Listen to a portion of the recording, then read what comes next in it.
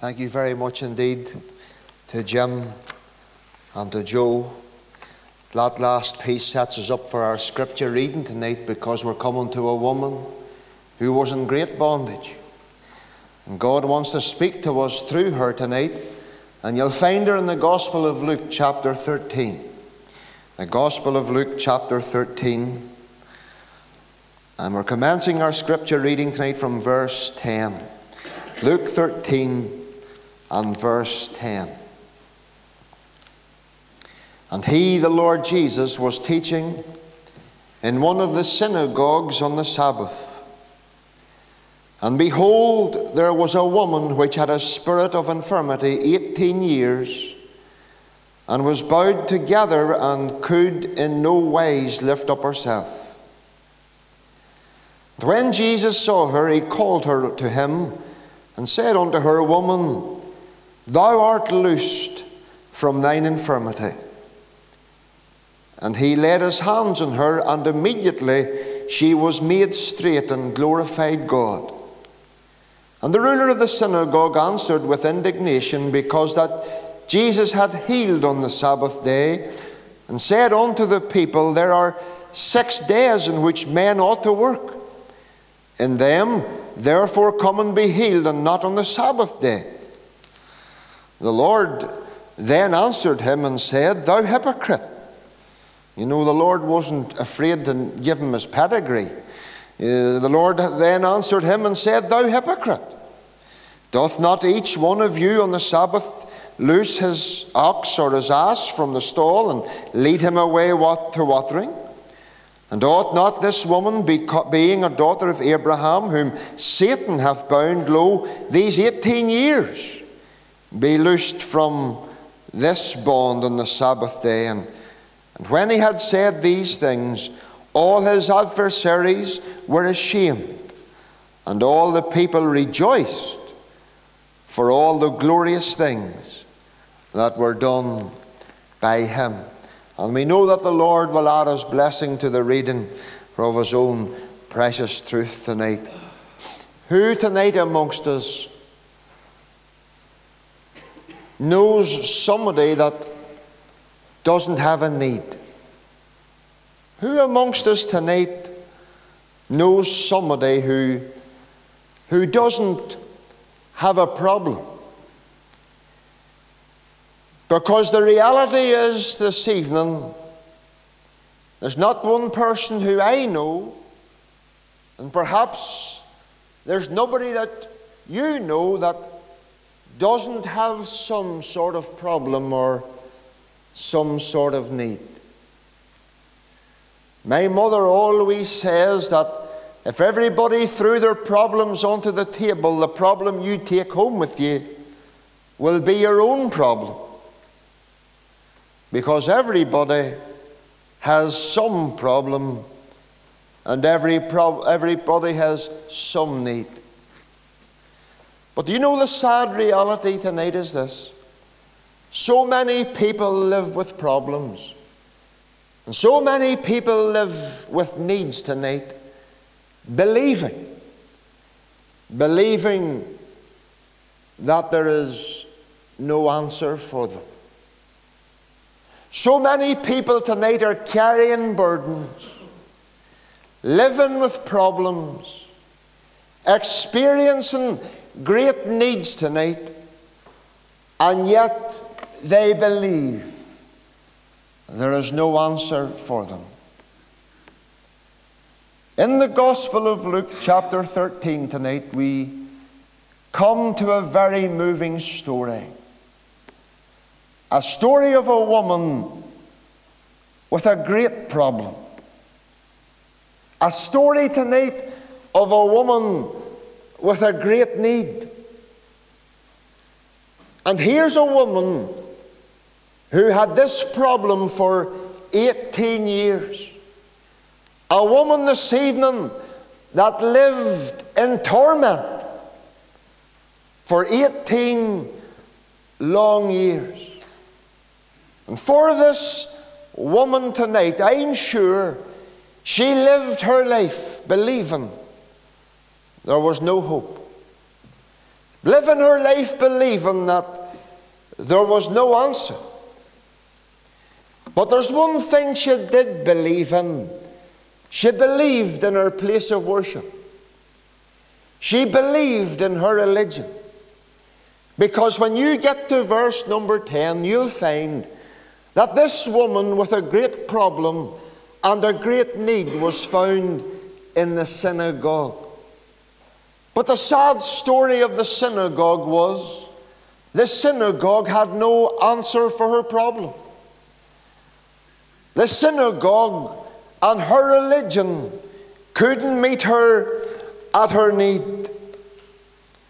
You know, friends, this evening there's many in the kingdom of Mourne tonight who believe in their place of worship, who believe tonight in their church, who, like this woman tonight, believes in their rituals, who believes in all the sacraments.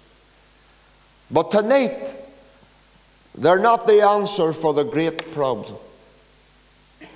I want you to notice this woman tonight who had a great problem, and she found here this evening, she's found in the synagogue, and here tonight she's found in a place of worship where there's no answer.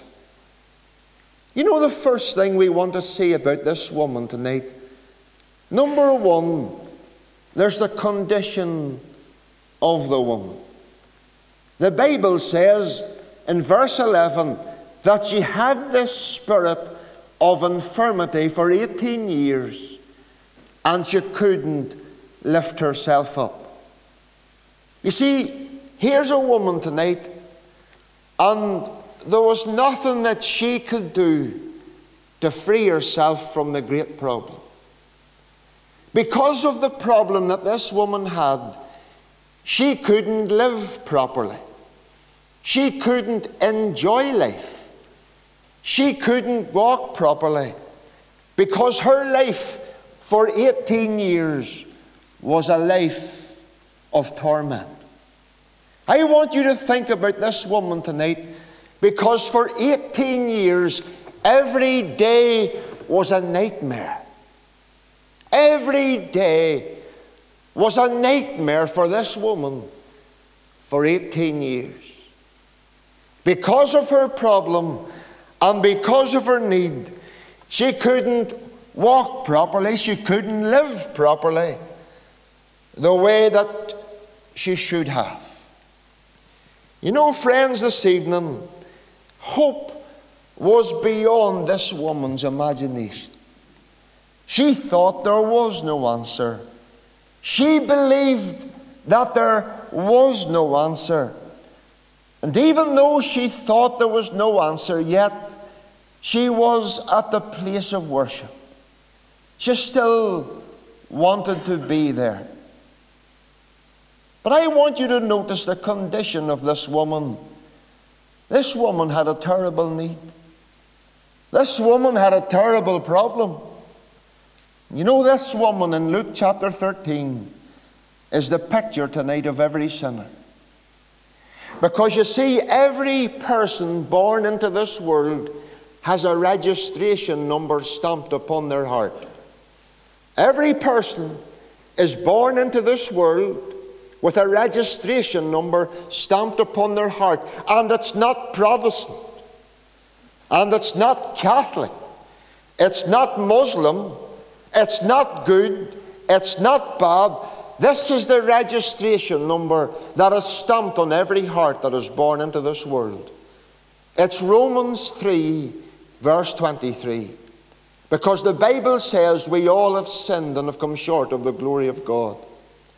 You see, this woman in Luke chapter 13 tonight had a problem that was beyond human control. It was a problem that religion couldn't do anything for her. And you know, friends, this evening, sin is the very same thing. Sin tonight is beyond any human help.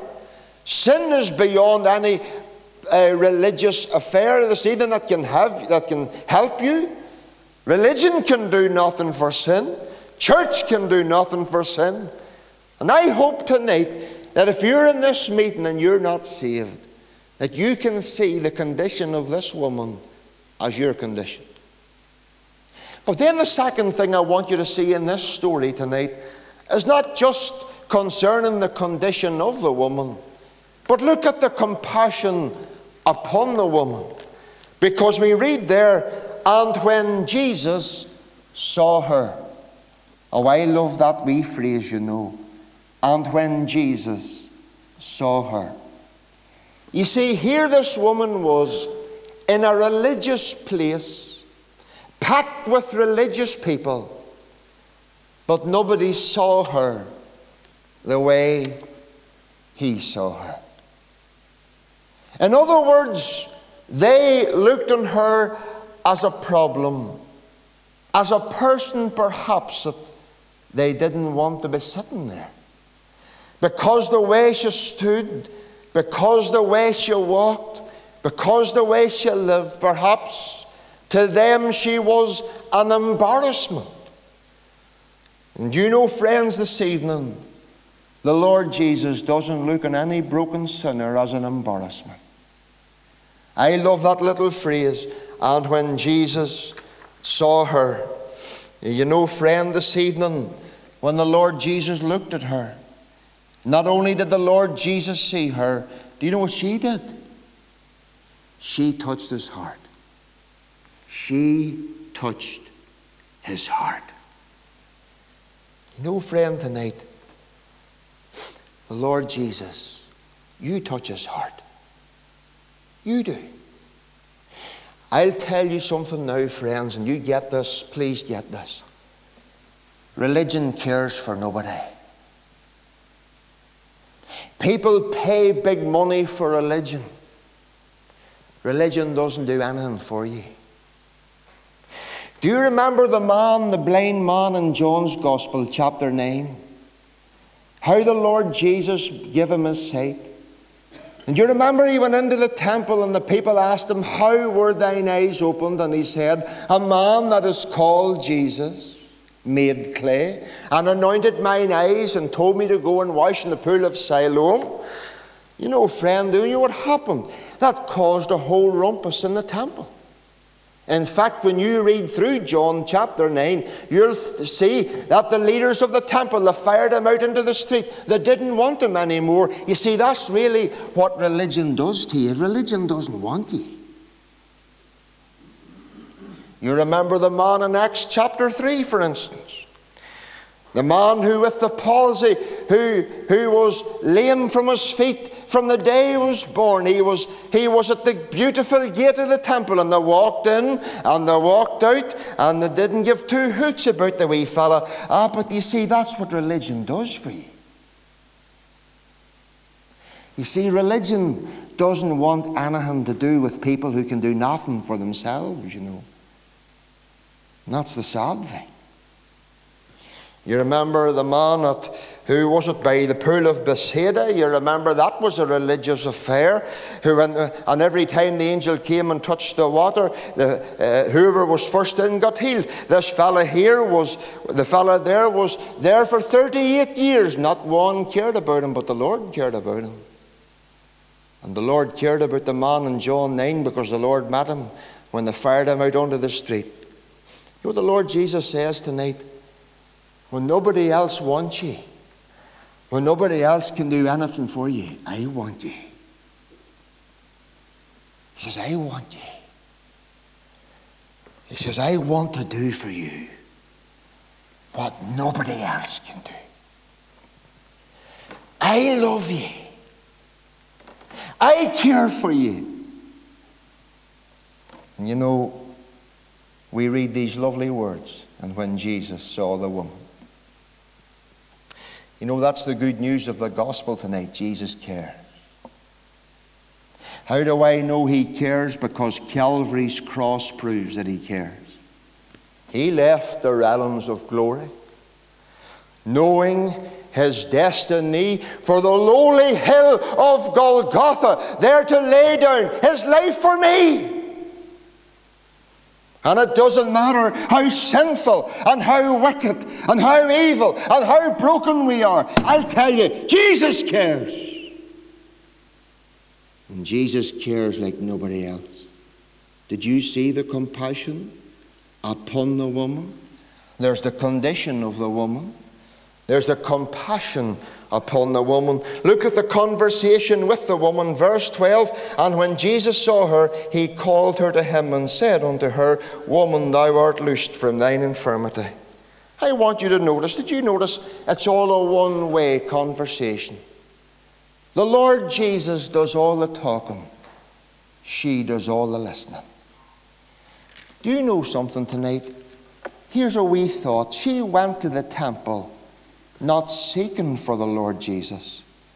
She went to the temple not seeking for an answer because she believed there was no answer. But even though she went to the temple not looking for the Saviour, I'll tell you something now, the Saviour was there looking for her. Maybe there's some of you in this meeting tonight, I don't know, you have no intention of coming to the Lord or looking for the Lord.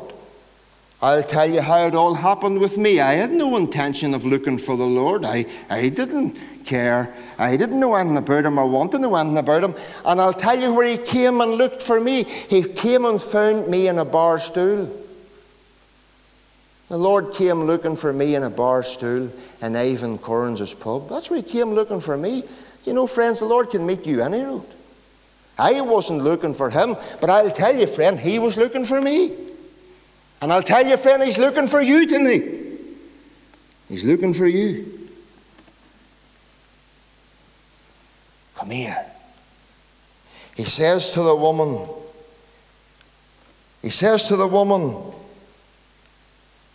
Be thou loosed from thine infirmity. That must have been music to her ears. That must have been the sweetest news that she ever heard. This is something she thought she would never hear. Woman, be loosed from thine infirmity. You know what the Lord Jesus is saying to you tonight? Look unto me and be ye saved.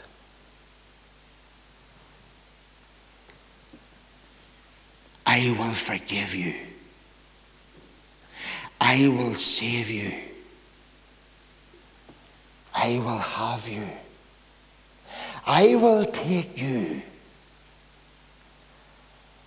And I will give you eternal life. If you're in this meeting tonight and that's not music to your ears, I'll tell you the devil is you well blinded. Listen to the conversation again, woman. Thou art loosed from thine infirmity. That was so sure, you know. Thou art loosed. It was something to be believed. It was something that she could be sure of. Do you know what I don't see in this word? I don't see where this woman questioned the Lord. I don't see this woman saying to the Lord Jesus, are you taking a hand out of me? I've been bent over for these last 18 years and you're telling me that I'm loosed. She just believed. She just believed his word. That's all you've got to do tonight. Stop trying to understand it. Stop trying to work it out in your head. Listen, just believe in your heart tonight. Just believe his word. That's what it's all about. Just believe in his word. And that's what she did. She trusted his word. Do you see the story tonight? The condition of the woman. The compassion upon the woman. The conversation with the woman. But look at the change within the woman. Because we read in verse 13, and immediately she was made straight. Do you know the first song this woman could have sung was, what a wonderful change in my life has been wrought since Jesus came in to my heart. I'll tell you, there's nobody can change the life like him. I'm going to put a wee record straight, listen to me. It's not religion you need at all. It's Christ you need. Religion, and I'll keep preaching this, religion has driven more people into the fires of hell than any other thing.